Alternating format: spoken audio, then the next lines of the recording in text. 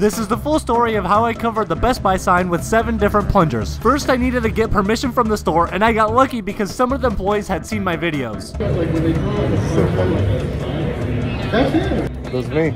Yeah. Once I was done talking to them, I needed to see if the plungers were gonna stick on the sign at all. This is the first sign I was genuinely scared was gonna break because just look at the way it shakes when a plunger hits it. But then I nailed 4 plungies in a row.